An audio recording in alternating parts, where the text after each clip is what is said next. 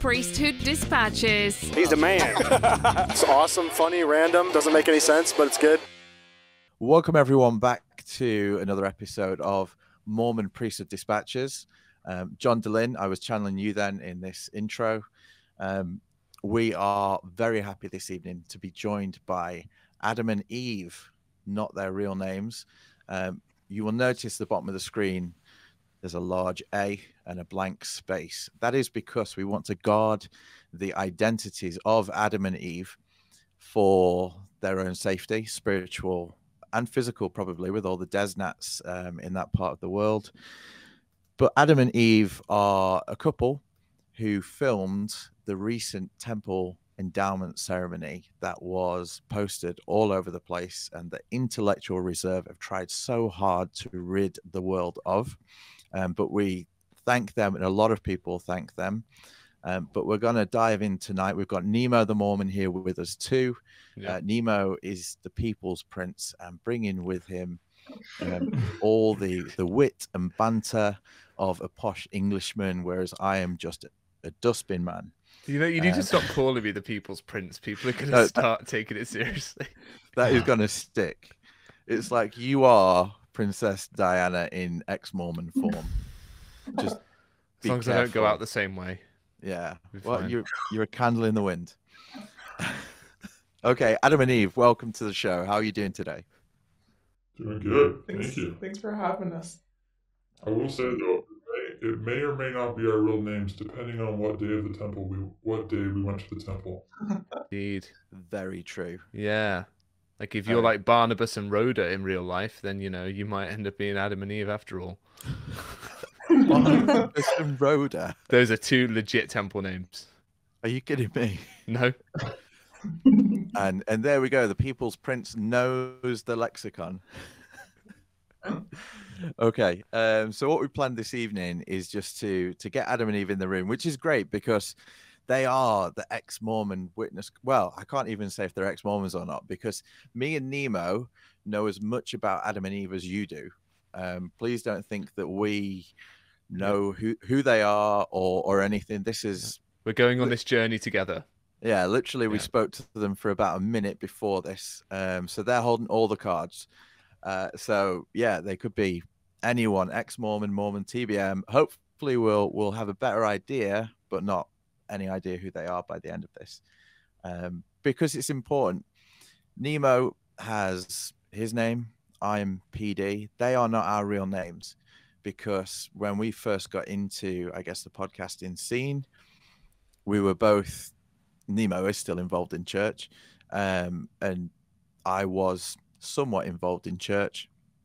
But when it comes to family and friends who are very involved in church and who take these things possibly a lot more seriously, we do need to protect ourselves. And there's a lot of crap that gets thrown in this direction. I'd imagine if Adam and Eve came out right now, that you guys might get a lot of stick as well. So that's why it's important to protect that. One other thing, we have to shake the cap. YouTube hates me at the minute because I did some things that Intellectual Reserve didn't like, and others. So please like and subscribe, comment for the algorithm, and if you feel that you could leave a donation, use the link in the description below. But that's enough of that. Looking at my notes, the first thing that I've got on my notes is establish the background of Adam and Eve. So without going into a Sunday school lesson, we'll ask these questions police style, okay? And you guys answer as much or as little as you want. Were you born into the Church of Jesus Christ of Latter-day Saints? I was not. I was. When it comes to location, all we know, guys, is Pacific time zone. That's it. So they could be anywhere from the North Pole to Chile to anywhere. Alaska? North Pole is quite chilly. Nice. That's why he's here. So we wanted to establish as well, you're quite young sounding. So would we go from an age range of, say, 20 to 30? This is a dangerous game to play when you can see people. Let alone when you can't see. Guessing people's ages is never a good game, ever. Okay. So I guess what we really want to know is, are you TBMs? Are you attending on a Sunday and you just thought, whatever, caution to the wind. Everyone needs to see the awesome actors on the PowerPoint, and we're gonna nip in and take a quick video. I mean, we are not TBMs, if that was obvious or not. But we still attend. Not regularly. And did you use your own recommends? No comment. No comment. That's fine. I think it's an interesting one because they've got the new pilot system that they're thinking of bringing out with the telephone recommends, with like the photo and stuff on it. And I know that you scan the barcode and things. But I know as well that some people provide other recommends that can be used. I wish those people would get in touch with me because my state president does not want to provide me with one currently. So I feel like perhaps because he's afraid that I'll do something like what Adam and Eve did, which I wouldn't. No judgment, guys, but that's just not my style. So he has nothing to fear if you're watching this. Wink, wink. Okay. I guess the other question would be, did either of you serve missions? I did. I did not. I'll just say I was in Europe. I don't know if I want to get too specific, but I really appreciate Europeans and people from the British Isles too. They're good too. I like how he's got his Brexit knowledge sorted because Europeans and people from the British Isles. That was good. Were there any other well-known accomplices involved in the plot? I know one in particular, New Name Noah, is big on filming in temples. I was just wondering if he helped. He is a big inspiration.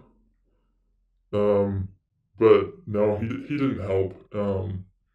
This is our own undertaking. Yeah. Okay. Awesome. And were you endowed pre-1990? No. Nope. 2005. The reason I ask is because there were major changes from the 1990 that we know about. I was endowed just before the 2005 changes, where you had to kind of shuffle through the changing room holding your poncho shut. So I was just wondering if you'd... I was endowed in 2016. You're such a young boy. I don't feel it, and then all of a sudden we're talking about when we got endowed, and I'm like, oh yeah, mine was like, 7 years ago or something like that. At least your date of birth starts with a 19. Just. Yeah. No, I do remember the millennium. Anyway. Okay. I did. I got endowed after 2005, but when I went through, my dad actually told me that I needed to wear only the poncho and with nothing underneath, because he didn't know about the changes. And then I went up to do the initiatory, and they told me that I needed to put my garments on underneath. So you came across like some sort of wild nudist, and you're like, no, guys, I don't need to wear them. And they're like, you please wear them. Yeah. No. The brother in the initiatory was like, oh, what a treat today. Back to the old school. Oh, man, I never thought about it like that. You made that guy's day. It's when he gets his little horn out, and the little ram's horn with the oil in it. Yeah. That always interesting. Okay, so that was all the awkward stuff. Getting to know you. I don't think we know anymore, but now we want to understand, I guess, why. How long did you kind of plan the temple plot? We like plots here. It's like the gunpowder treason and plot. So I don't remember how long it took to plan it. I think we planned it over a few nights and we just kind of practiced at home. Just to calm the nerves because we were both so nervous about it. The way we did it, the device is kind of finicky. Yeah. So we wanted to practice seamlessly using said device. And so yeah, so we practiced at home a little bit, and then went through and recorded. But I was so nervous that I felt like, anyways, I was just super nervous that when we first went through and did it, and we didn't really like the quality of it. It wasn't everything we wanted.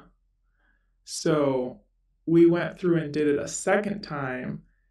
And by the second time, I was so confident going in because that first time I was super nervous. But by the time we walked out, I realized that no one had noticed. No one even cared. Everyone was just there, focused on the screen or focused on their own, fixing their outfits. That no one was really watching. They were just looking at the room in general. And so the second time that we did it, I felt perfectly confident. I just knew that. Well, if I can interrupt you, Yeah. you had a fire going the second time. You were excited to do it. I was excited. I felt like this was my rebellious act, and I felt confident going in this time. So yeah. And who suspects the woman who's like so keen to do a second endowment session on the same day? Like who looks at that woman and goes, she's up to no good? Right, yeah. No one. Everyone's like, she's receiving the spirit. Yeah. Honestly, they would have been like, yeah, she's fired up on spirit, she's feeling it, she's, it's good. Uh-huh. Yeah, meanwhile you're kind of holding a mental middle finger up to everyone. Exactly. You know what? I thought after this, what would be amazing is if they had to put a new message at the beginning of each of the endowment sessions now, and that is like an anti-piracy warning. You wouldn't steal a car. You wouldn't steal a handbag. Why steal a movie? Yeah. But could you imagine people sat there thinking, why do we need a piracy warning? I'd love it to be at the end. I'd love right at the end before you go to the veil. It's like, this service was furnished by Bonneville Distribution. Like just get that at the end. Why? Why did you decide to do it? Well, I guess it's my turn, huh? Sure. Okay. I think the first thing is we all know. Well, I mean, we all know being outside of the church or knowing the truth that it's changed over the years, and the promises that you're supposed to make in the temple are extreme and unfair.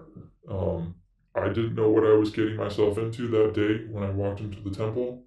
I didn't know I'd have to take off my clothes. Luckily, I got to put them back on.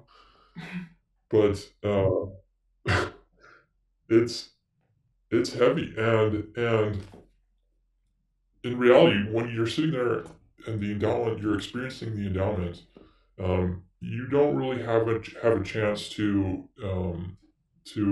reason about what's going on, to consent to what you're going through, and to kind of, I guess just reason about it. Like we've watched it outside, like through the social media services we found it on, and you start to notice like, wow, they speak incredibly slowly, and why did they take out these lines?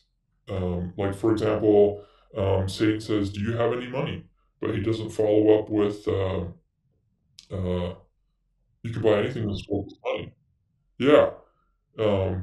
So the main motivation was people need to know and they need to understand, and they need to have it in a setting where they can learn about this and understand this in an accessible way. Because when you're there in the temple, when your friends and your family are watching you, when everybody in the and when the ordinance workers are staring you down from their little uh, stage, you don't have the chance to understand what's going on.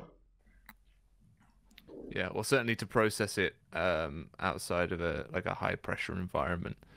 Um, yeah, I would kind of ask, and I think it's awesome that that it was filmed from the female side of the room. I think that was awesome. But how did you decide amongst the two of you who would do it?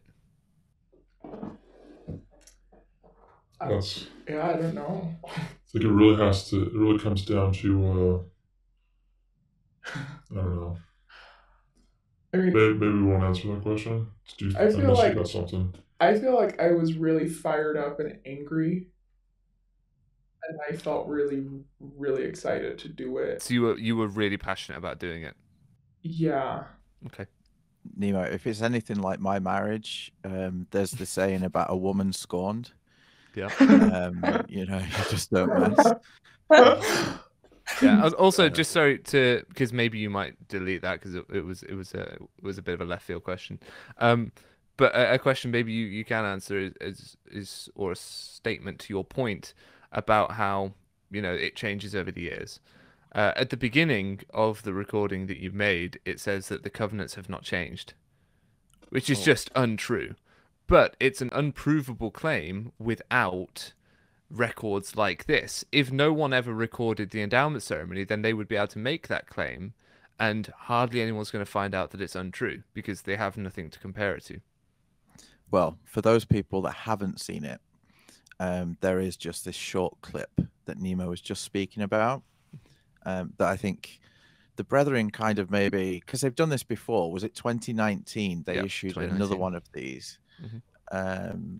So, and you can Sterling see... Van Wagenen was convicted, and so they had to change up the videos anyway. Yes. What was he convicted of, Nemo? Child sex And who was he? offences. And he was the director of the films. Okay, so that's... Yeah. And people who haven't seen it as well will, if you've not been to the temple for a while, you will notice that it's not a movie anymore, which was the best thing about it. Because the production value was so good. Yeah, it's better than a slideshow, which it is now. Mm-hmm. And why, Adam and Eve, do you have an opinion on why it might be a slideshow? Probably because it's easier to edit and make more changes. Yeah, that's what I thought.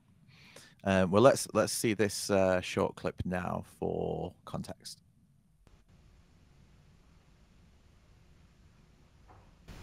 Before beginning the endowment session, we share the following statement from the First Presidency of the Church. Brothers and sisters, since the Temple Endowment was first administered in this dispensation, occasional adjustments have been made by the First Presidency and the Quorum of the 12 Apostles, acting unitedly in their capacity as prophets, seers, and revelators. You will notice that additional adjustments have been made in the presentation of the endowment, all of which are in harmony with the doctrine of the Savior's restored gospel. The temple covenants and ordinances remain the same. Nice. May you be blessed as you serve and worship in the house of the Lord today. I just thought that was interesting because they have changed. Mm-hmm. They absolutely have. And one of the biggest changes that we'll get to a little bit later is the whole, who are you actually talking to at the veil? Mm-hmm. Like, how can they switch Jesus for Elohim and say it's not changed? The entire the entire structure of who you interact with makes a massive difference. It's more than just a change to the covenants. It's a change to the doctrine and theology of the church. Yeah. Who will receive you into the celestial kingdom? That's like a big deal. It's just new to me. I didn't even know that. Yeah. So it used to be converse with the Lord at the veil, Hmm. and now it's to converse with Elohim at the veil. Yeah. This means something to me because I was a temple worker for a while as a missionary, and so yeah, I spent a lot of time in endowments, and I can recite the veil ceremony in a couple of languages still. Yeah. It's you know it's important to me, these covenants, and I took it very very seriously, as I essentially lived in the temple. So um, to see it change is Well, upsetting in a strange way to me.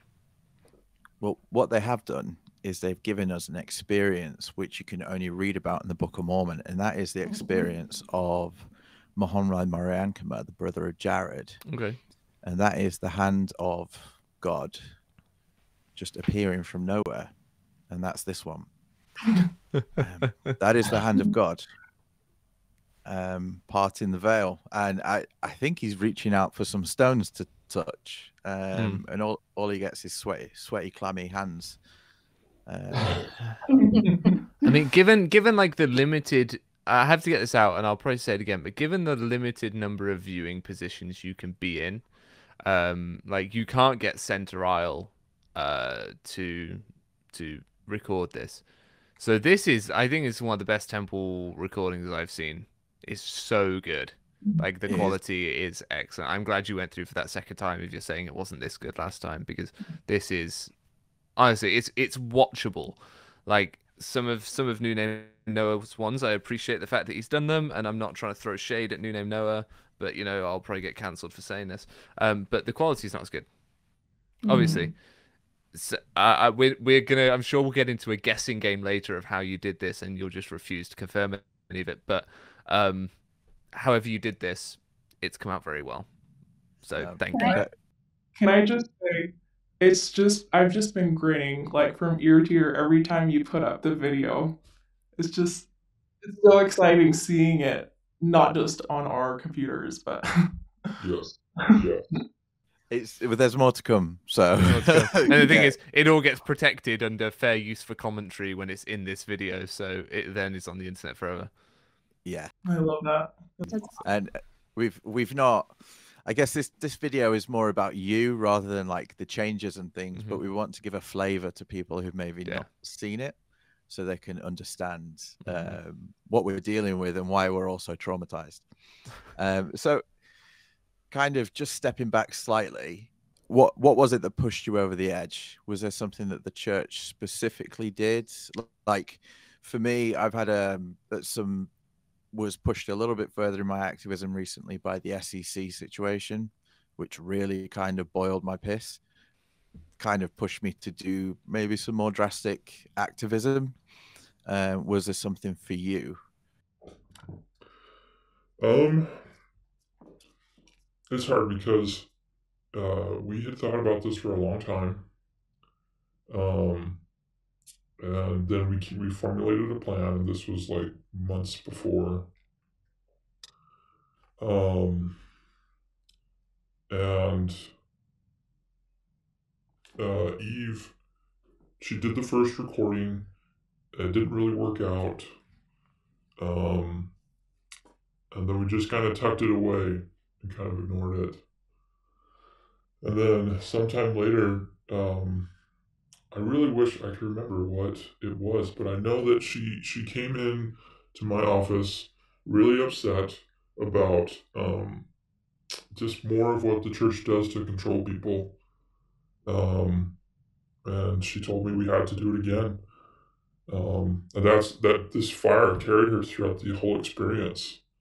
Because the first time she was nervous, like she said, we had to rehearse several times for her to feel confident enough to do this in front of people who would go nuts if they realized what she was doing. But yeah, the second time, she did it. She was very confident. She did like she did everything the first time perfectly, seamlessly. So I guess to answer your question, we can't point to one specific moment where we're like, we have to do this. But it's just been building up for a long time. I think for me I was just digging more into like I was watching a bunch of cult documentaries, and then I was reading more about church history, and then it was just like making me more and more angry the more I learned about how all these generations of people have been mistreated, and they didn't even know that they were being taken advantage of, and it just really fired me up, and I wanted to do something to give back at the people at the organization who's been getting more powerful and doing more harm. So Yeah. Can I say I really appreciate you being candid about that, because I feel like there's a part of the ex-Mormon experience for those that inhabit that space where they feel like they can't say that they were just mad, because then they feel like they're feeding into the angry ex-Mormon stereotype, and so they have to come up with some sort of more benign reason why they did something. But I really appreciate you being honest and just saying, no, it's because I was mad, because it pissed me Yeah. off and I wanted to get back at them. Yeah. And Yeah. that's just as valid a reason as any other. So thanks for that. Thanks for sharing that. No, it is. And Nemo, I don't think it's bad sometimes to feed into the stereotype, because there's a reason it's a stereotype. Yeah, no, I mean, I'm it's just a real jealous that they can, experience. because I'm an emotionally unavailable British man, and so you know, I'm glad that they can express the emotions that I can't. Well, royalty aren't supposed to express their emotions, because it ends up all over the front pages. You're the worst. Right. Okay. Okay. So I guess the final one before we go into. Well, I just like to say, like, I mean, it's not her fire alone. I found, like, when I found out that the temple ceremony used to include um, disemboweling yourself and slitting your throat if you were to break these covenants, I was heartbroken that my parents, my aunts, my uncles, and everyone I knew in my community growing up promised these things. It's just wicked that some group of men can ask honest church-going people to do that, and it really hurts still. And not warn them that that's what they're walking into. Yeah. And I just think that the whole situation that people don't see, kind of, unless you're in it. And I think maybe people looking outside into Mormonism think, how can you not see the faults and the flaws? But they're in it, if you know what I mean. They can't see the wood for the trees. But I think sometimes it's like that when you come out as well. You just walk into a different forest, and you're just trying to find your way through some anger, because when you look back at the time that we all sunk into it, even the young prince here has sunk time and effort and energy into the organization that eventually we kind of all figure out is lying to us, especially by their standard, when they talk about, lying by omission and different things like that. The Gospel Principles book does not bode well for them. But yeah, that anger, I think my wife, Sister PD, is just coming kind of to the end of the anger stage, to more accepting that we can't destroy the church, but we can sure as hell be a thorn in its side, especially here in the British Isles. But yeah, you are a colossal thorn, because this film video that you've made will never go away now. As much as Intellectual Reserve will employ someone to constantly go through my Google Drives, like literally I've had 4 emails this week from Google deleting videos, your video, from my Google Drives. I've opened new Google Drives to save it, to share the links with people. Intellectual Reserve are watching this now, going through my other Google Drives, I'm sure, and reporting me. But yeah, in fact, I re-uploaded it to share with someone earlier today, and Google pinged it straight away and said, "This, you can't upload this to your Google Drive because it's not yours." Yep. So, but yeah, I put it everywhere, and Intellectual Reserve must just have a picture of me up on the dartboard. Which account are we going to shut down next? It's like whack-a-mole. They're gonna be playing whack-a-mole with this for a long time. Good. And I've still got people emailing me asking for original copies, which I will neither confirm nor deny whether or not I'm distributing privately, because I might be, I might not be. But Intellectual Reserve, by the way, Nemo, do you know who they are? Oh yeah, the Intellectual Reserve. You go to say something like this, which is like a little pocket hymn book, and you open it up. That's copyright of Intellectual Reserve Inc. All rights reserved. It's the church's intellectual property arm, so it's where they keep all their trademarks. It's where they keep all their intellectual property essentially. Yeah, that's what they do. And the way that they get these things taken down is through what's called the DMCA report, Digital Media and Copyright Act. And they send that off to YouTube or whoever it may be. So they've done me on Google, YouTube, TikTok, and most of these big media or big social media companies won't even argue with it. They will just shut it down, and then they will leave it up to us as the little person to fight for it. And I'm assuming that's what happened with your channel that you put up, which was called or is called Adam and Eve Don't Believe. So is that channel still live? The channel's still on, yeah, as far as we can tell. Okay. And are you planning to, I guess, re-upload or appeal through YouTube against Intellectual Reserve? I don't know. Because you can make an argument of public interest. I remember when the church tried to get me to take down a video that I put up where I didn't edit their intellectual property, so it wasn't a fair use case. There's still an argument to be made that what you're publishing is in the public interest. Whether you have the desire or means to take on the church in fighting that cause is a completely different matter. But, in theory, publishing something like the endowment ceremony is in the public interest, it could be argued. I think that the covenant to give all of yourself to the church, especially for any kind of politician, that then puts the church in front of their constituents and in front of the nation, is in the public interest.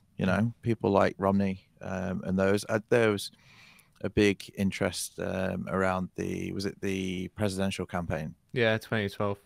Yeah, because that was the exact question. Have you taken kind of death oaths that you will put the church before? Well, that was the concern, and then he put it to John Sweeney, and John Sweeney put it to Jeffrey R. Holland, and Jeffrey R. Holland tried to weasel his way out of it and couldn't, so he ended up lying on international television about the temple. So, what were you hoping to achieve in filming the session? What was your ideal, I guess, end of this whole thing? Well, for one, so that everybody can see what's going on. It's in the public interest to know what changes have been made, what promises are still being made, and really for someone to be able to watch this without being pressured by other people to just go with it. And then, I mean, we've talked about how we feel. I think the big thing is I love my community. I love my parents. I love my family. They're all Mormon. They all are very devout, good, honest, hardworking people. They would never, ever in a million years think to deceive the SEC by opening up shell companies. They would never, ever think to change covenants to make it sound nicer. Like they would always do what God wants them to do. It just hurts me so much, and for me, as I was leaving, I wanted to prove to myself that that this isn't real. The church isn't real. Like, it's just such a challenging thing to come to terms with, that when you're born into the church, this whole existence that they describe to you and everything, it's not real. And then, so I said to myself, we should prove that we can enter the temple with this intent.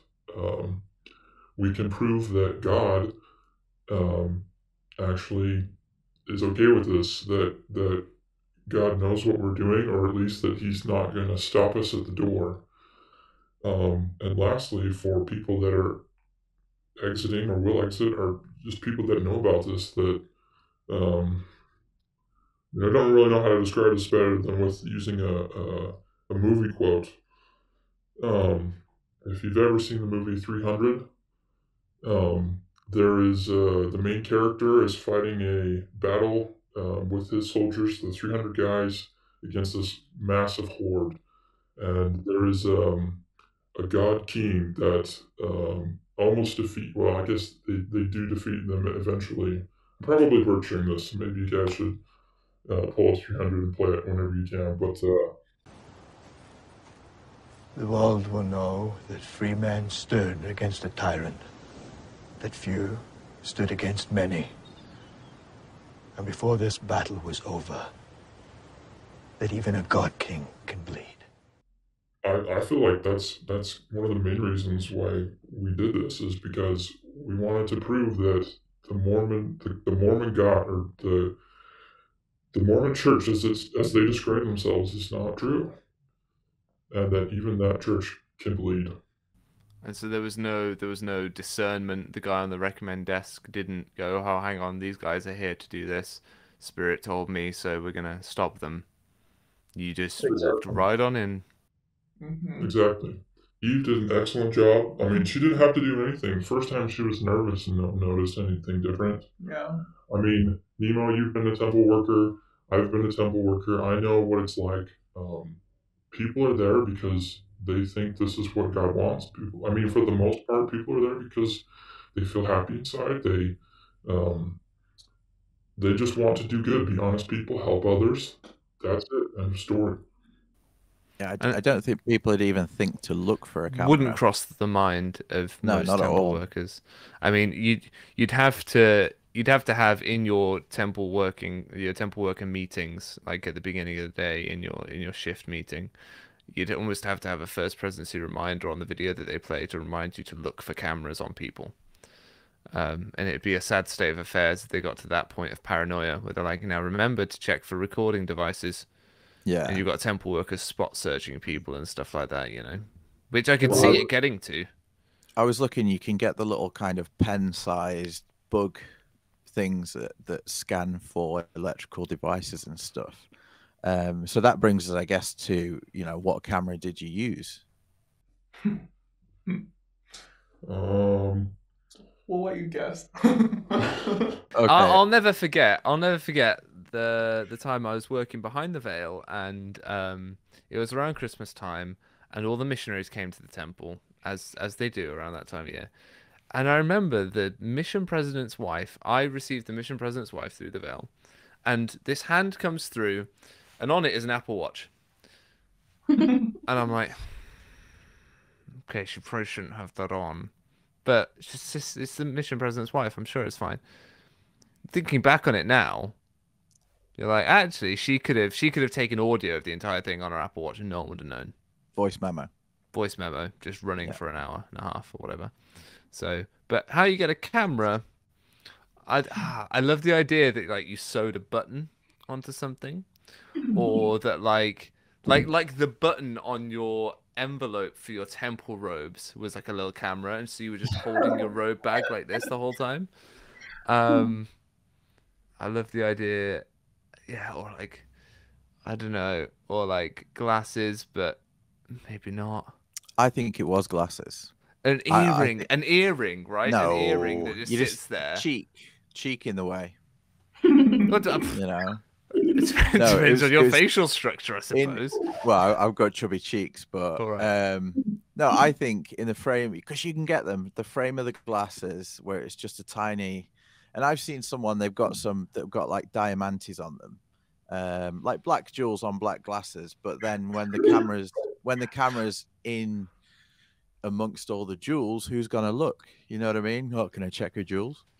I mean, with Nemo, it'd be crown jewels because that's what a prince would have. But yeah. So, and at one point in the video, I'm sure you look down during some of the clothing, or You know what I'd love it to be? I'd love it to be like a septum piercing. So like you're like that woman in the temple, and no one's gonna mess with you because you're like you got your septum piercing. There's a little camera in it. no. I love that. I'm just trying to think. Like, when did you put the camera on?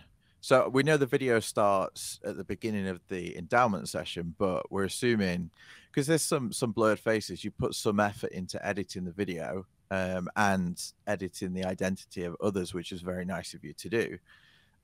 But how much did you cut off the beginning? Did you put it on like as you were getting ready in the changing room as part of your clothing, or what if it was glasses? You could wear it from like getting out the car and walking through the recommend desk. Yeah. That's true.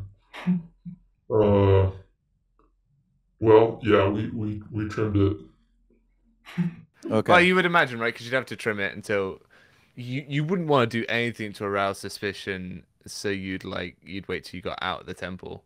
So I'm sure there's some great like footage of kind of going through, you know. I gotta say, I really like that they have mirrors in the celestial room.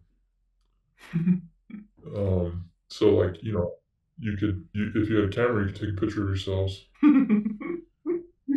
Your new profile picture It's like the best profile picture ever. Just you in the celestial room, and everyone will be like, "How has he taken that?" Or can't even see the camera. But It's you're like just chilling Lindsay in the Hansen mirror. Park put a picture up of her like stood in what appeared to be the ordnance room of the Salt Lake Temple, and everyone's like, "How'd you get that picture? How'd you get that picture?" And she's like, "It's the set of Under the Banner of Heaven."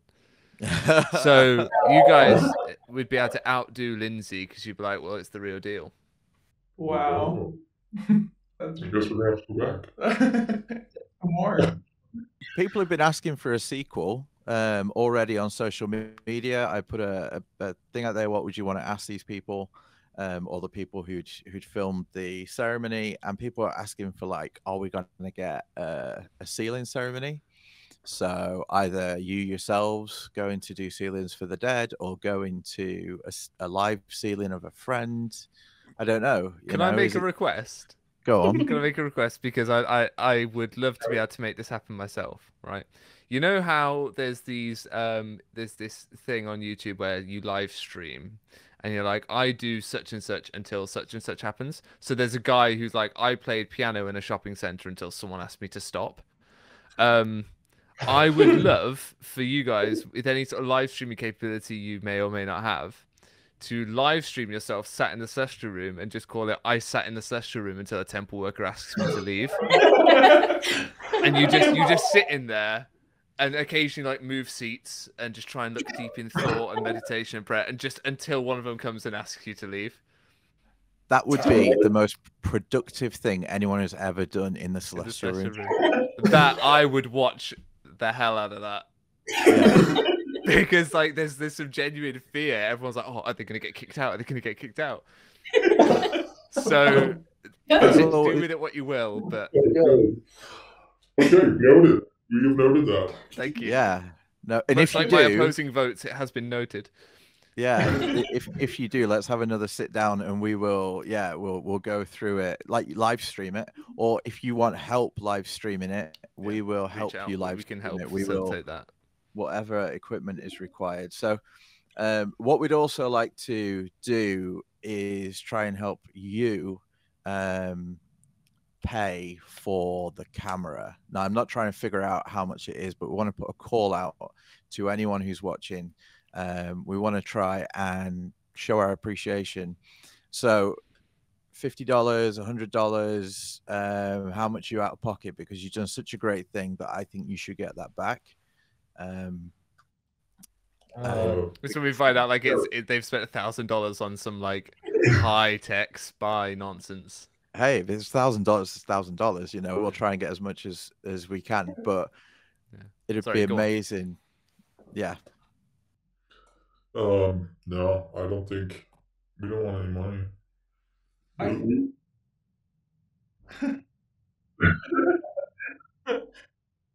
I think, sorry, I think the coolest thing people can do to show their appreciation is to just spread it more and talk about it more and just be a bigger thorn.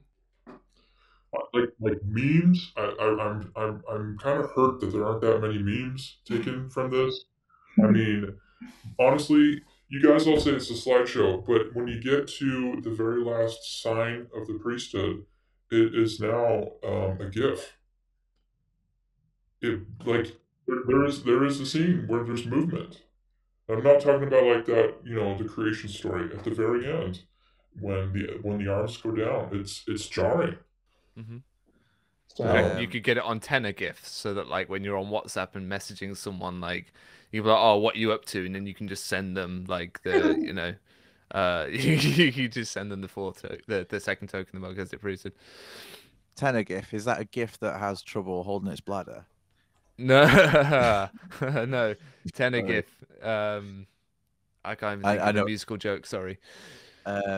No, I saw one today. So as I was going through it and with general conference in mind, let me open this one up that I took a screenshot of to make a meme of, and I will share it on the screen because I think it deserves it. Here we go. Window. This one. So there's the primary hymn of Follow the Prophet, right? And oh no, it's not on the screen yet. Here we go. So follow the prophet, he knows the way.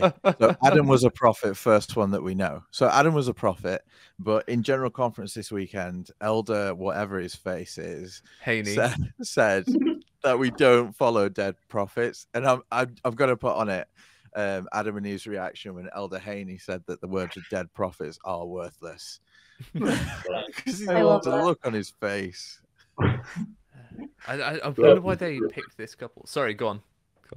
No, that'd be perfect. That would be the perfect use of this image. I mean, that's a great image. Particularly, you could take that image and like shift perspective on it slightly, flatten it out slightly, and it would just be excellent for so many reaction memes.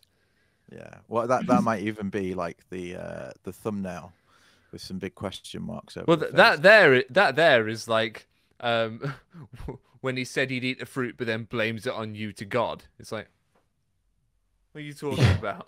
The woman thou gavest me. He's like, what are you talking about? What a snitch. Yeah, right. I always thought, is it strange that basically the moment God goes, right, so what happened? He's like, she did it. Her fault. Oh, and he knows now that what he wants is for her to put out, and he's blaming her first.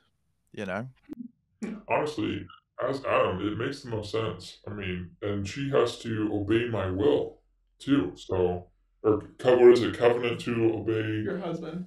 Me. As he hearkens unto the counsel of the Father. Yeah. So.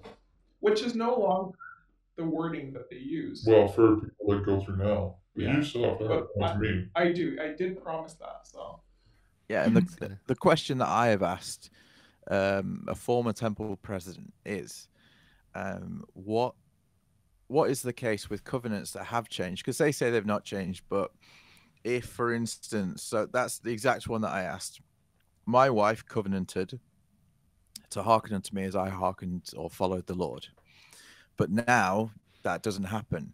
So, in the case that Sister PD is stood next to a sister who is married yesterday and has taken out different, or has taken out the newer covenant, and they both carry out the same act of rebellion against their husband, who's in trouble? Is Sister PD in trouble because she's made one covenant?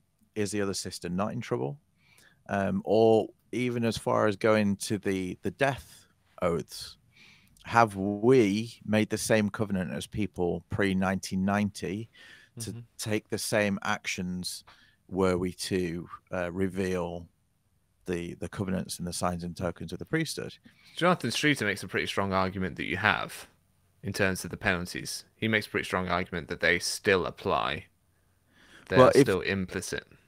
because we won't do the signs now, but those signs that are, you know what, it's a bit like the whole slideshow movie thing, because the slideshows are stills of the movie to represent what's happened in the movie, and the signs are stills. It's the last part of the movement of the penalty.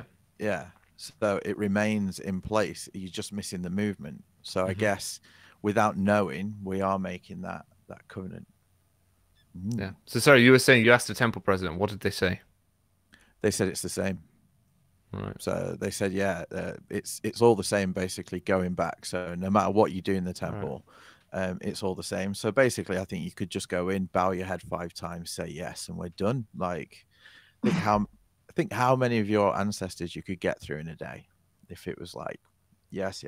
They should do sessions for new attendees, like new patrons, and then just sessions for the dead. And I wonder whether that's where they'll go. Like, oh, right, when you go through for yourself, you get this special experience. They'll maybe crack out popcorn or something, you know, like really make it a treat. And then for all the others, it's just you go in, you do your Hail Marys, and you leave. Mate, I was thinking of asking people when they watch the video online to tag a friend, and then it counts that friend's now been endowed. And like it's up to like 13,000 views, so 13,000 friends could now be secretly Mormon. The church would love us. Amazing. You know, get that one. Like baseball baptisms, forget that. We've got Facebook endowments. Nice. Okay, so you knew that changes have been made to the session before you went, and obviously we know now that this was the second time around. I've got a list of changes here, but for time's sake, if we cherry pick some of those changes, what are the ones for you that kind of stood out?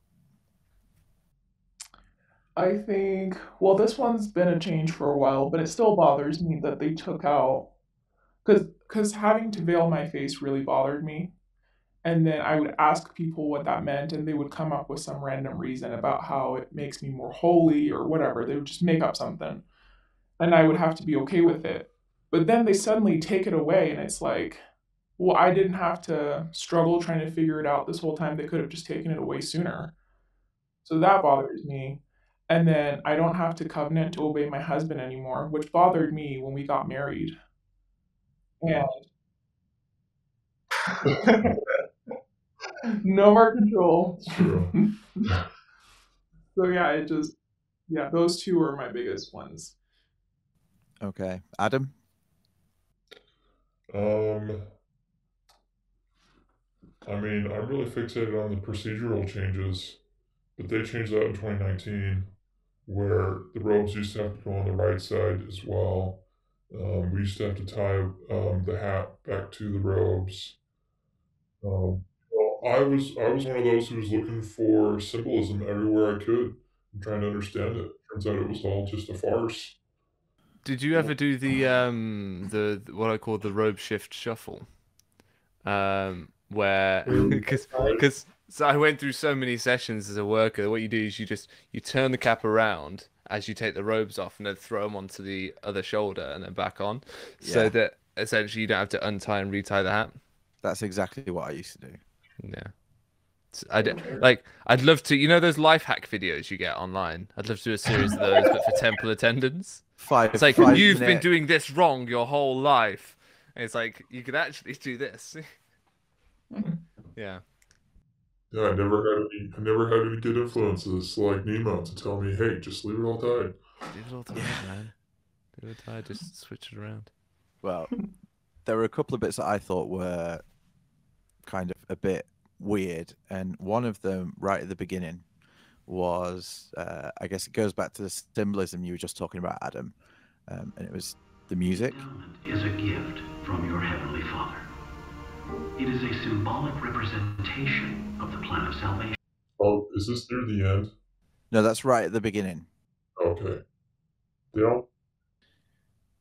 They never used to say it was like symbolic, which would have helped so much, like me trying to figure out how Satan is talking to them, but then talking to me. And Does that musical motif return throughout the video? Yeah, they played at the end, right after they explained the veil ceremony with that new guy. Um, and the music just it kind of reminds me of like I don't know if you were to like go to some sales convention and these were like the people that were successful, the most successful at their sales, and they get the music played and they go up and get the award. Whilst they shout their names. Yep. It's to evoke that emotion, isn't it? Yeah, it's for emotional uplift. Yeah, it's the heart cell. So another person that gets, I guess, a lot into the new endowment ceremony is Jesus. Yeah. As Jesus. Yeah. So yeah, it's the first time Jesus has actually ever been in the endowment ceremony.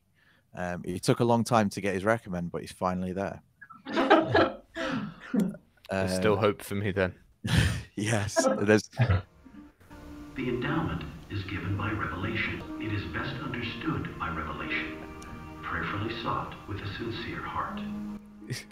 You know what that means to me? Translation, yeah. Go on. Everyone can have a different idea about what it is because everyone receives a different revelation all the time. Yeah. It's like, you're confused? Fine. Justify it to yourself and then come back to us. Yeah. Yeah. But Jesus comes up every time that there is a mention of Jesus. Which is good. Yeah. Did you guys find the whole Jesus thing jarring, or that there was so much now? I mean, for me, it made perfect sense, but not in the way that the church wants me to think about it.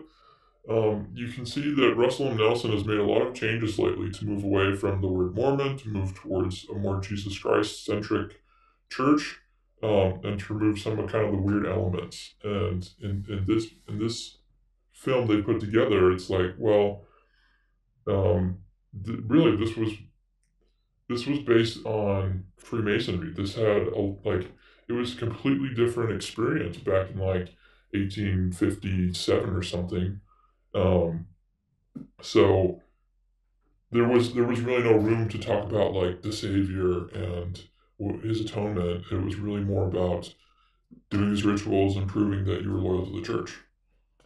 And so now Russell M. Nelson is trying to weave in more Jesus Christ, because that's the only thing about the church, in my opinion, that really works, is that there is an element of Jesus Christ and not being a hypocrite and being honest and being charitable. I mean, not being a hypocrite as applied to the members. I guess the leaders, that's exempt, but that part works for the church, and I think that's why they put it in. I feel like it was such a low effort attempt, because they just threw up some pictures of Christ that someone painted. I hope they got credit.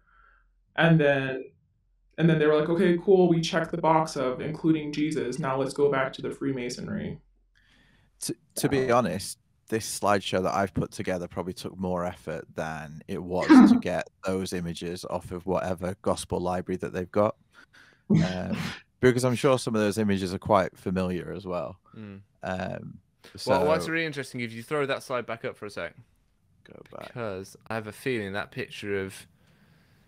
Yeah, okay, that new painting of John the Baptist.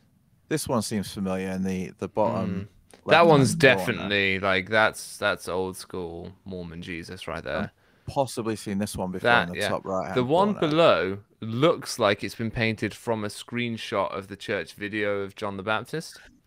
And what's really interesting about that is that the guy who played John the Baptist is Exmo now.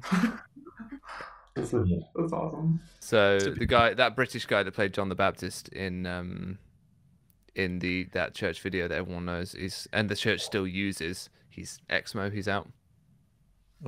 To be honest, the one below, this John the Baptist one, Jesus looks like he's really cold and has just peed in the water, and he's kind of going, oh, finally, because he's got a really weird look in his face. I wish we could zoom in right now. I'll show a zoom in the edit, but yeah, he's just got a weird expression on his face, and I'm like, maybe he knew he was going to be portrayed this way, and it's like, what are you doing to me? But yeah, something else that people have commented on quite a bit online, and I don't know if there's any other Game of Thrones fans in the audience, or if Adam and Eve might be. But what was commented on was a really sexy portrayal of Lucifer and his likeness to Jaime Lannister. I've not seen Game of Thrones. I can't comment. Mention in the comments.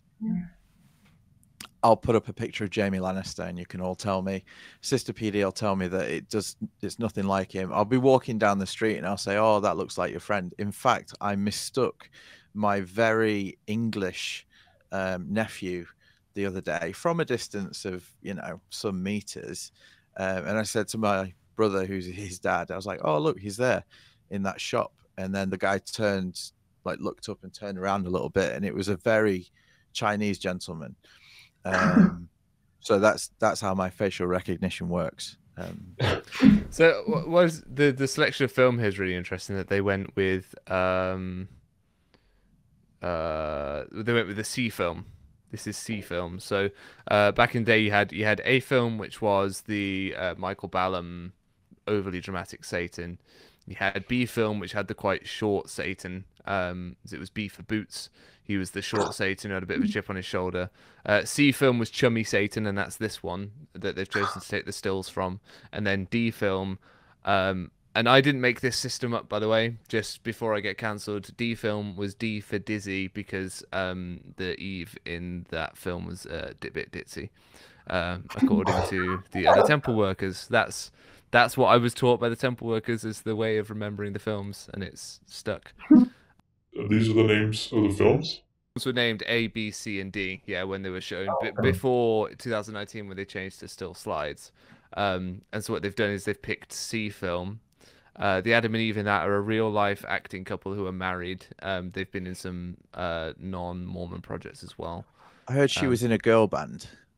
I couldn't say. Trying to Google earlier, someone said online she was in like a girl band. So. But sorry, that's just a random bit of temple trivia. Yeah, that was C film that they've chosen to take stills from. Well, speaking of Nemo, it's almost like we're on a wavelength, but you can tell us. Or you're just very good at segueing from my random asides to what you want to talk about. We've been doing this for a while.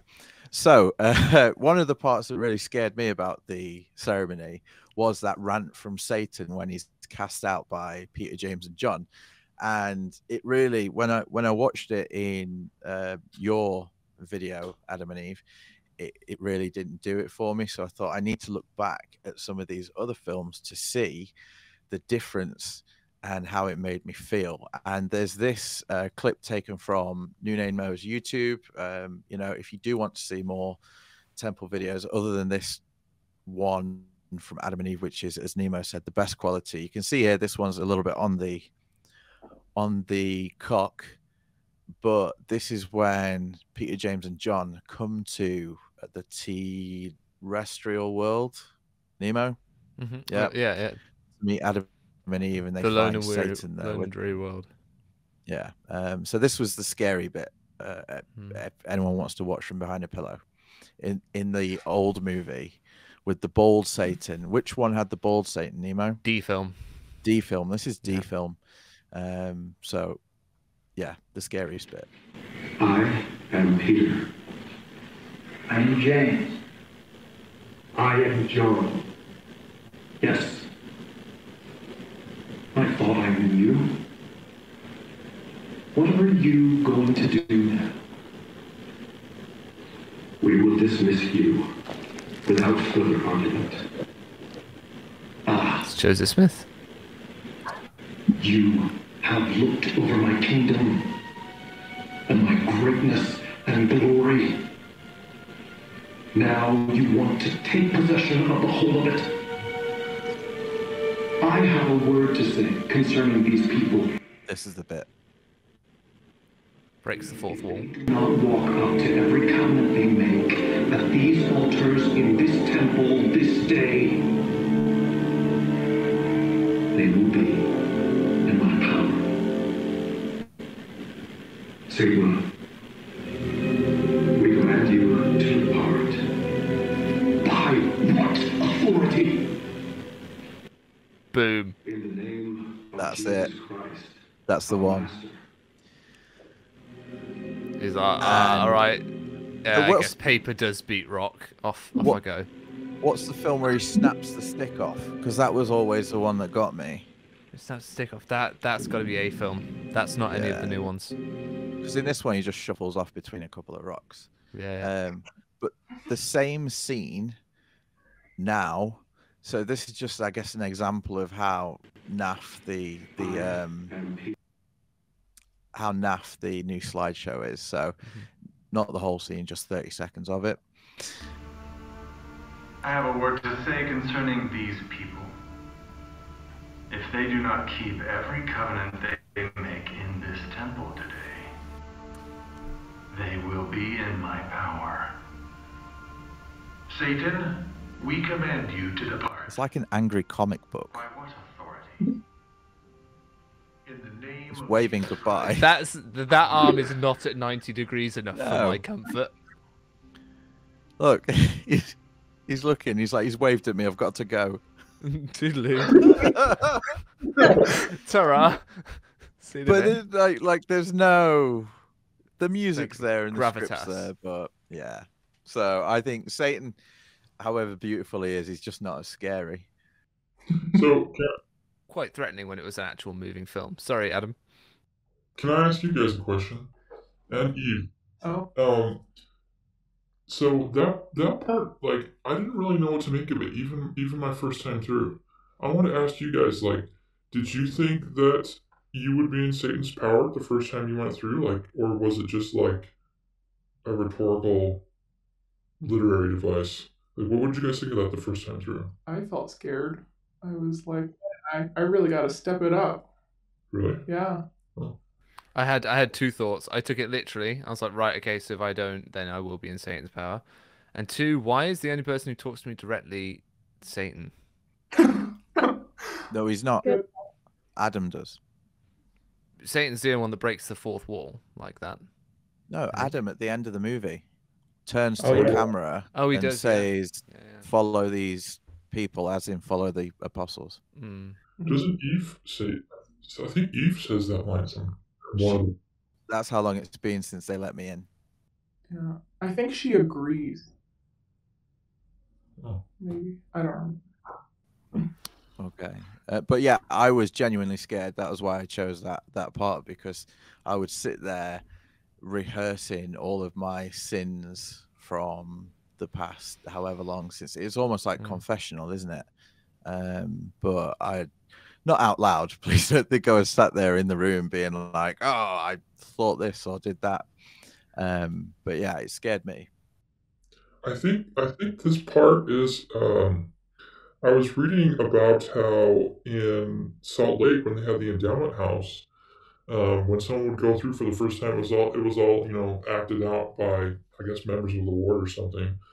And one of the parts would be like you would be in their power if you were found to be evil, and they would lay you on a bed and put a knife to your throat and say these words.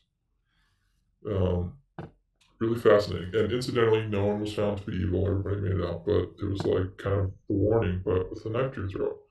I was going to say, so recently I was in a Masonic hall having a private tour through the temple room, etc. And the person was explaining a lot of things to me. And yeah, they've got the sword there, they've got a dagger there and different things. So for them, it's still very literal, these kind of,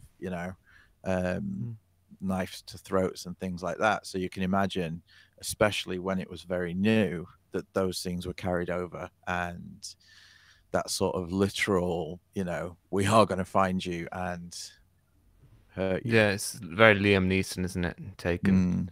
But yeah, I think it had a massive impact on me. The fact that, I felt as though he was the only one that spoke directly to me, I think is a testament to just how full on it was, Yeah. That you've got because the thing is as well, he is Satan. You're putting a face to the boogeyman you've been taught about your entire life. you know, this invisible harbinger of all the bad things, of all the reasons that you fail and you're not good enough. He's the reason for all that, and all of a sudden he's got a face and a voice. And you know, it's very difficult for him as an actor to live up to the level of fear you've been taught to ascribe to Satan throughout your life. But saying that to you, directly addressing you like that, has a big impact. Yeah. And to people who are emotionally vulnerable, could you imagine if someone said to you, you know, that sort of thing every day, and you took that very seriously? It would be almost like psychological abuse. Well, and it's also like, if you don't live up to every covenant that you make in this temple this day, you will be in my power. And it's like, well, I've only made, you know, maybe 1 or 2 at this point in the ceremony. I haven't made all of them yet. So, like, I'm now scared that I'm not going to be able to live up to covenants that I don't yet know what they're going to be. He needs to say it at the beginning. Yeah. And then offer you the chance to withdraw. Yes. Right? Yes. Well, the church does. Oh. They do. And as if by magic. Ta-da! Today you will be invited to covenant to keep 5 laws. The law of obedience, the law of sacrifice, the law of the gospel of Jesus Christ, the law of chastity, and the law of consecration. So they do give some warning. They And don't it's tell in you the how handbook you. now. It is, but they don't tell you how you're going to make those covenants. They Or just under say, what threat and penalty. Yeah, because your first covenant, baptism, that's quite joyous occasion. You know, everyone hugging you and everyone congratulating you and different things. Whereas you go into the temple and you make what are the most important covenants according to the LDS Church, and you just get threats of The death. pinnacle of your religious experience. It's just a death threat. Yeah. Yes. So a couple of other changes. One, oh no. So Eve, I think I've caught you out. I think I've got you, and I've just remembered that I got this part of the film. So Nemo, I think you're right. It's definitely a septum ring. Watch this. Do we share a really loud sneeze? Consider yourselves as if you were respectively Adam and Eve. Chew. Adam, Eve, we will now put you under covenant. They look so happy The law about it. of obedience, which is to obey my commandments. Brothers and sisters, as invited by Elohim. He's not told you a lot about what law of obedience is. No, not at all. Wait for it. Each Okay. of you bring your right arm to the square. Okay. No, Each of you I actually found myself doing it whilst watching. God, angels. I just did it right now. I don't know why. Yeah. It's the next bit that you do that gives it away. The septum ring. Each of you bow your head. Bow your head. Yes. Camera. Bow. Boom. Boom. Yeah, I told you, Nemo. I love the idea now that actually what you did was you're like, oh, no one will notice. And actually you went in with a GoPro, like just strapped to your head. And no one questioned it. The veil, when you flip it up, can stand up quite high. Yeah. So if you got like a see-through veil, quite sheer, you know, you could have everyone thinks you've gone back to the 90s and you've got a perm, but actually it's you're hiding your GoPro. Yes. And then you hit beep, beep, beep. I don't know what that was. What's that funny red light on your head? You're like, oh, it's just my pacemaker. It's the spirit. It's the spirit. It's the spirit. Yeah. It's God's version of Tinkerbell. It's symbols of my powers and priesthoods. Absolutely. That's what it is. So something that I thought was really weird following COVID was no handshakes anymore. So the whole we desire all to receive it, and then you getting to actually receive the token. Whereas now, I'm really glad Sorry, I'm sorry to interrupt. Go on, I'm really really glad. go. You know, they went from a communal sacrament cup to individual ones around the early 1900s, and now they've decided that we're going to make this sanitary too. And it's great because sometimes when there was a big session on a Saturday, you were invited to be the second. And all that meant was you sat at the back of the room and you gave the signs and tokens to the back half of the people sat there. And so you would just sit through an endowment session as a worker, trying not to fall asleep. Um, and your only job was to stand up and give the signs and tokens to people at the relevant times. So by doing this, they eliminate the need for that, which means that, you know, they eliminate the amount of temple workers they need. Sisters, please consider yourselves as if you were respectively Adam and Eve, receiving this token either for yourself or for... So it is literally just please, you know, imagine that you are Adam and Eve receiving this token. Not particularly difficult for our guests. No, and but that's it. You could do that from home. Home temple, I'm telling you, it's coming. Home temple. And the new question that everyone will have in the future, it won't be do Mormons have more than one wife? It'll be why do Mormons have holes in their shower curtain? The white shower curtain that they bring into the room for the day, and it'll have the special holes in it. Let me show you the holes for anyone that hasn't seen them before. They have a special temple towel on the floor to mop up the water that comes through those holes.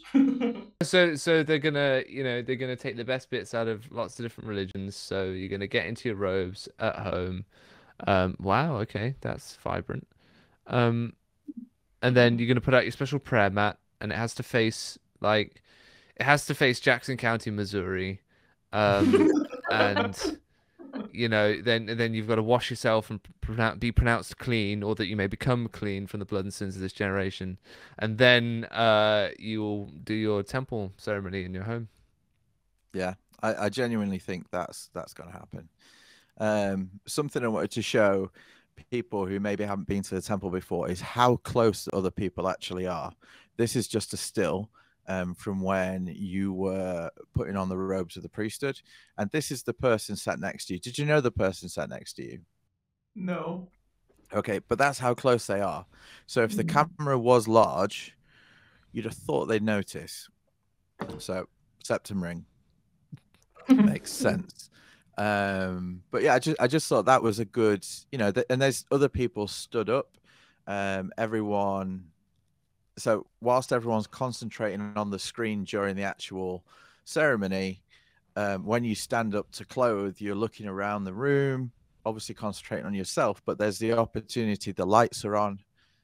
Did you ever think anyone kind of clocked you and looked a little closer at your nose?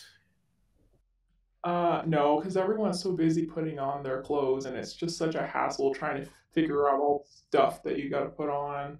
And I kind of I kind of put mine on pretty fast so I can sit down quickly and not be, because I didn't want people to look at me for longer than they need to. So I didn't ever feel like anyone noticed. Get your nose ring like constantly. So well, they'd have been thinking, how is she wearing that? That's not allowed. She is repent. Yeah. Well, the other, I guess, big change is the lack of a witness couple, and the fact that Adam and Eve actually appear in robes. That's wild. I couldn't believe that. That's something else. Did that take you back when it first came up on the screen? Yeah, that weirded me out.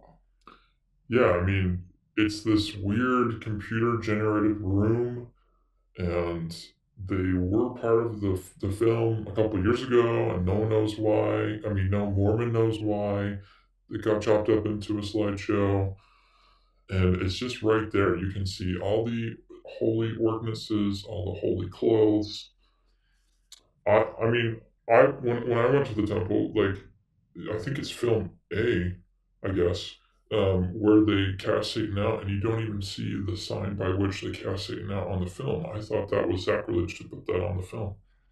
And they definitely didn't show any of the tokens and signs on the film. And for the longest time, it was because they were afraid that if someone stole the film, then they still wouldn't have the sacred signs and tokens. Whereas now, someone steals the film and, well, Exhibit A. My dad used to my dad used to tell me that the film and the audio used to travel separately. So that when they were like flying the reel over the Atlantic, they'd send the audio separately so that if anyone got a hold of one, they didn't get the other. Maybe back in the 40s, but I'm pretty sure they're on a CD now, or even on a little USB stick. Well, they're on Facebook now. It's true. The Church of Jesus Christ of Latter-day Saints, if you need a backup copy, if you lose the original, or just the audio too. Yeah. Yes. For those who want to listen to it as a podcast while they're driving long distance in a lorry, I remember a guy from the Temple Department flying into London, being flown out from Salt Lake to London so he could fix some of the audiovisual because the curtains weren't opening on cue. So like we had this endowment ceremony where people had sat through like an hour and 45 minutes of an endowment ceremony, and then the curtains wouldn't open at the end. So they couldn't do the instruction at the veil, so no one could get through to the celestial room. So it was all kind of just stumped. So they got this guy in, and sure, there's a locked room that's constantly got the whirring of fans, and that's the AV room for the whole temple. So speaking of the curtains and the veil, behind this sister and this brother are the curtains that Nemo is talking about. These ones here, these lovely frilly numbers. But so the temple that you were in, did it always just have one room? Because it's this film that you've done is cut down significantly. So you used to have to change the robes from one side to the other. So you used to have to mess with the robes twice, whereas it's just once now. The officiators, that brother and sister at the front, they were always there to show you how to make signs and tokens. They'd be not talking, but giving signs and tokens to the witness couple and then to the rest of the room. They would be there to show you the different parts of the veil, whereas now they pretty much do nothing. I guess they're just glorified security guards that press a button when things are done. And they're not even that good at it because, But was it always one room in that temple? Because the ones I've been to, you have like kind of 2 rooms and then the celestial room.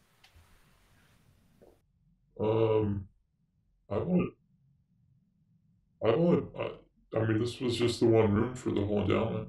All the ones I've been to have just been the one. Maybe they're just new. What about the Salt Lake Temple? The Salt Lake Temple is the only one that's multiple rooms. So Preston in England is 2 rooms and then celestial room. Is it 3? No, it's 2. No, it's 2. It is 2. Yeah. And then, but London is what they call single stage. So it's just one room with a change of lighting. Yeah, they have 4 endowment rooms in London. I've been to London as well. Yeah. I just don't remember it. So, I know that Cardston, some of the older temples, because they have all the murals on the wall, you have the different rooms to move through. Yeah, you have the garden room. etc. Multiple rooms. Yeah, so it was interesting that it was just the one room that the veil's right there in front of you and you don't move. So yeah, quite common. Okay. So the presentation at the veil now is all shown up on the screen. This brother here doesn't have to get out his little pen and point to all the holes. You're going to put your arm through this and you're going to touch a random person on the other side. When in life would you ever go anywhere and have someone say, you can't see what's on the other side of that? Well, I guess at a zoo maybe you know, can you guess what creepy crawly this is? But otherwise I can only think like of very dodgy places where you might be just sticking your arm through to feel someone's body part. That sounds so wrong. It is though, isn't it? And then if you go back to pre-1990 and you've got the 5 points of fellowship where you don't just put your hand on a shoulder, you go cheek to cheek, foot to foot, knee to knee, and you know, hips and all sorts of things where you have to touch the other person. I swear I've had it before where the hand comes through and I'm like, I know whose hand that is and I don't want to touch it. I just used to have old sisters saying, "Oh, it's lovely to have a young hand coming through the veil."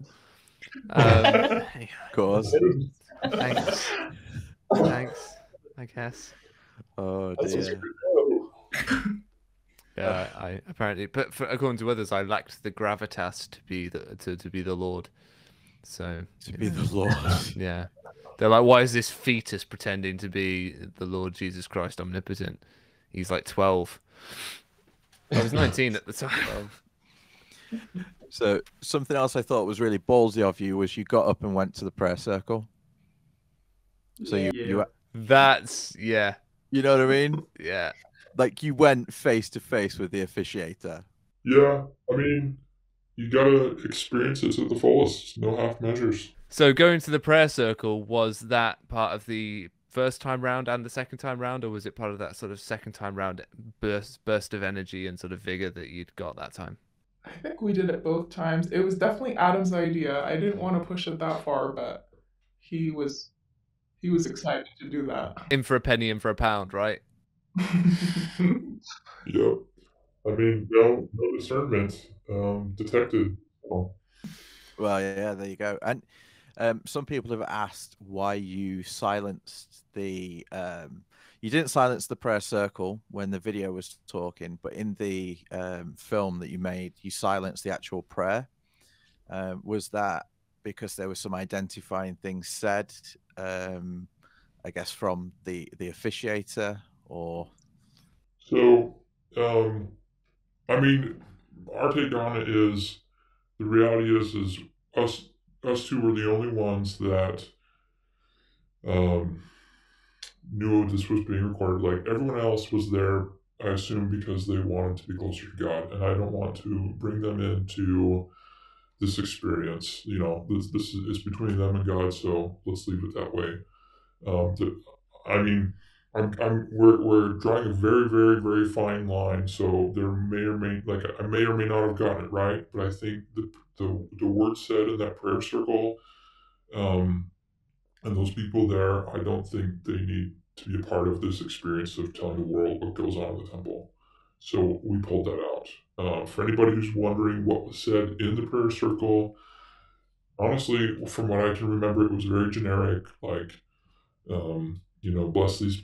Like they have the bag of names, and they like bless these names so they can have whatever they need, whatever they're searching for. It was like bless the church, bless the youth of the church, that sort of thing. Because there are rules about who you can and can't pray for in the prayer circle. You know, it says to pray for the prophet. You can pray for other people generically, but don't pray for other the only individual you can pray for by name is the prophet. Is the rules of the prayer circle for officiators. So everything else has to remain sort of generic. Always pray for the missionaries. So the other thing was we were talking about I guess silencing the prayer, which I totally agree with.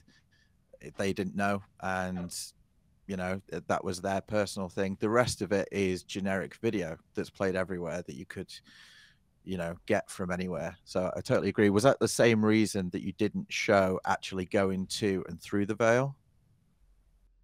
Yeah, I mean, yeah, it's harder technically to anonymize everybody. Well, I don't know. We want to anonymize as much as we can.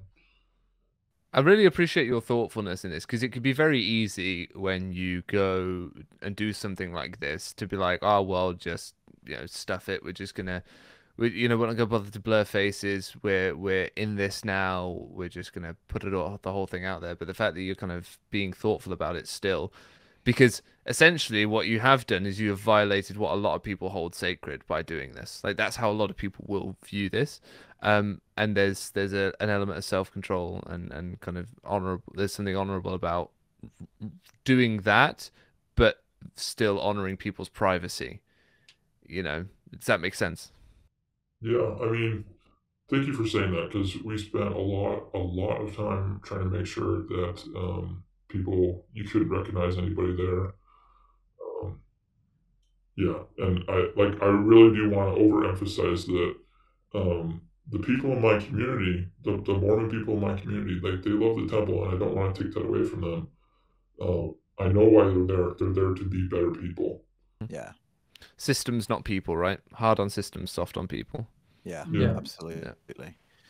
So I guess following all of this, has anyone found out? Because I can imagine the fallout would be difficult. So obviously, like we said at the beginning, we don't know who you are. You're just Adam and Eve to us. And we don't want to dig into that. But has anyone from your closer circle found out and there's been some fallout? Like found out that we're out of the church? No, that you are Adam and Eve. No, we've been real careful. To quote Eve, we're taking to our grave. No, take it seriously. It's there's I'm sure there's groups of like preppers who are out there now trying to figure out where the camera went, and like from the hue of the room which temple you were in, and then trying to figure out who the blurred officiators were so they can figure out the day and the time, and then they can break into the church's system and look up your recommend of everyone who went in there. They will exterminate everyone who went on that day. But please don't worry about that. But yeah, no, I would take it with you. I mean, yeah, you said in a message to me, sorry for being cagey, and don't apologize at all. Yeah, I mean, new name Noah. He seems to be a lot more vocal than we are, and I think that's awesome. He should do that. But yeah, we wanted this video to be out, and I think we're just gonna resume to our normal lives. Yeah. No, that's fantastic. We will continue to try and share the video as much as possible. I was even looking at like server space and which countries. So Hong Kong's one, like the Middle East and stuff. If you hire a server there, they don't respond to the DMCA requests from the United States because they don't like them for some reason. So if you get the video onto a server there, then you can share it as much as you want, but it's a bit expensive. So if you would like to like this video and subscribe, that would be amazing. If you want to donate, and if you want to tag that donation as server, then do so using the link in the description below, and if we get enough, we'll put it on the server and share it globally.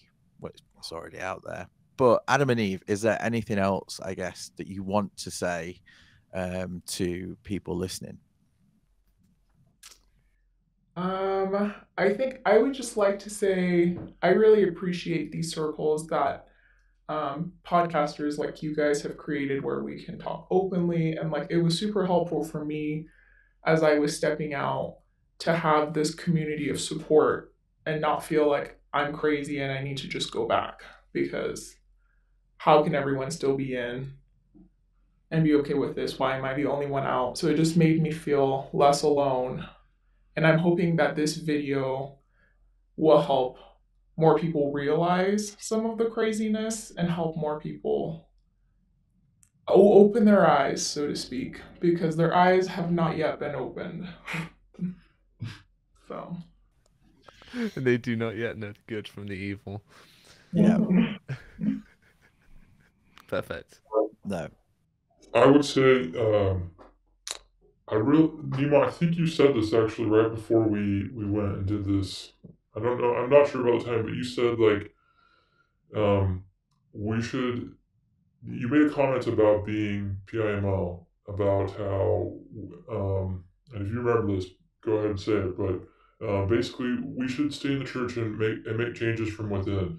Like you had that, you created that letter for people to send out in their stakes about the SEC.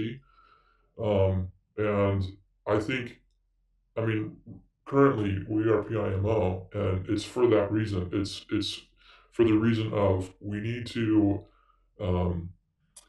bring to light what's going on in the church. Bring to light to the members, like Eve said, so that they can understand, they can have their eyes opened, but also to bring to light to the world what the church is doing. and how manipulative and deceitful it is. Yeah, and if everyone leaves, it kind of just disappears. Like, if you just leave and you don't kind of do these sorts of things, but it's not for everyone. But I'm really glad that you both realize it's something you could do. Because I wouldn't ever judge people if they didn't feel like they could do something as scary as this, because it is scary, and doing that sort of thing. It's true. Yeah, we it was intimidating. We're trying to be all pros, but I think Eve did a really great job being brave. She bared the burden of actually doing this inside the temple. Yeah. Well, I just want to thank you, Eve, for your comments about the podcasters, because sometimes the most vocal voice is the dissenting or negative towards people who want to do things. And you may find that when you read comments, from people on the videos and different things, but we really appreciate you. And we know from comments and people we've spoken to that they really appreciate what you have done. Some of the comments that I've read, one gentleman who'd left the church was talking to his TBM friends, and they were kind of ribbing him about, if you want to know what the changes are, you'll have to go back to church. And he was like, well, no, I don't, because I know what they are, and other people saying that they, from part member families, maybe a spouse who has left the church and one who was never at church. And then the one that is never at church has been able to watch it and can now empathize with their partner more effectively as to what they went through and kind of the programming. So even though that seems like I never would have thought of that scenario, but people out there are finding all sorts of different ways that this video is helping them. So I think that's just fantastic that it is having that impact and helping people that you will probably never know the true impact. We only see these small parts. So thank you. That's awesome. Thanks for sharing that. So if you want to send a thank you to Adam and Eve Don't Believe, then you can find them on Reddit. And yeah, there's many threads there on Reddit, so I'm sure they go through them, and that's where they see most of the comments. So you can leave a comment there for them, for that bravery. And I'm sure Adam was sat across the room ready to protect Eve should someone have spotted the Tackle camera, an old man. You're damn right. Take him down. There were no holds barred, and all hips were in danger. Sorry, it's not just old people at the temple, but some people have died in sessions. So thank you for being here. Thank you for being brave enough and trusting me and Nemo with this. Yeah, just a big thank you. Thank you to everyone for watching. Please like and subscribe. Nemo, thank you for being here. No worries. Staying up late with me again. Sorry for yawning. Yeah, it's okay. The People's Prince needs his sleep. There's a kind of stick, mate. It's a bloody pee under my mattress. I can't seem to get the princess and the pea. But thank you again, and we will catch you on the next episode here on Priest of Dispatches.